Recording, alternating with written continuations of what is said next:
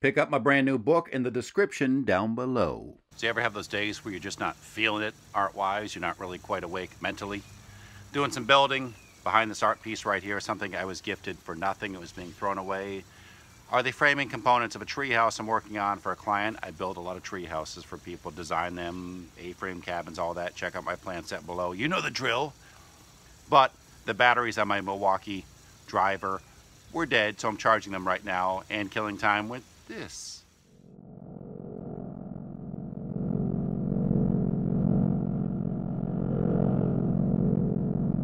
This could go horribly wrong because I'm free-forming all this, as I actually always do. It's just kind of a graffiti robot piece atop a very kind of terrible, maybe Japanese-influenced print. So I really can't lose. This was trash. It has no value. It's a little bit warped. It's not going to sell. I'm just going to have fun with it and see what happens.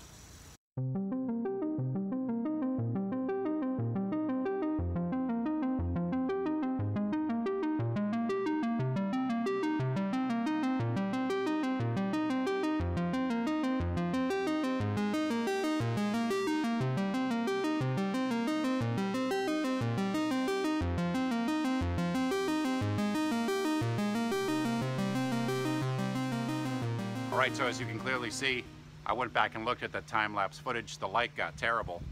So let me see if I can move around here and show you kind of what's going on without making you sick. I might just have to move the painting altogether. Here it is so far. This is a better shot of it. I'm gonna let this dry for a bit and then use some huge Sharpie markers to work in some detail, some shape, some craziness, and just see what happens. It's okay so far. Not loving it. A little grumpy looking. Not really like a positive graffiti painting. Maybe we can change that. We'll see.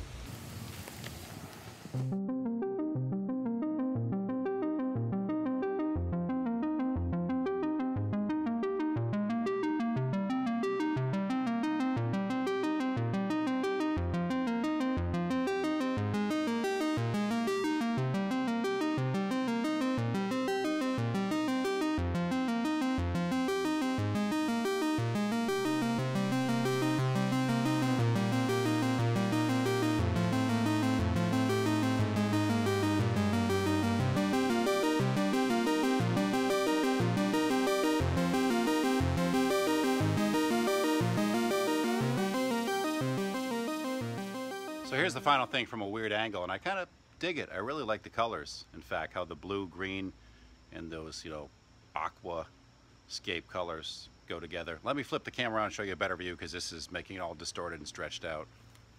There you go.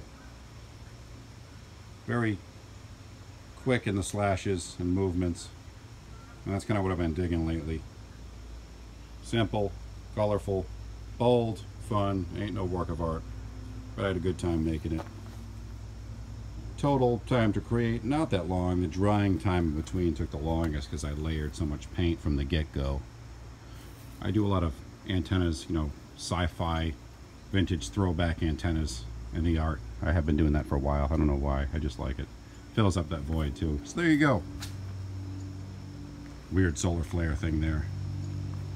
As always, thanks for watching. I know this isn't a tiny house video or a tree house, but thrift-wise, repurposing, reuse-wise, it all kind of ties in, I feel so. Thanks for watching, as always. Check both the channels out, subscribe. I'd love you for it, and I'll see you next time.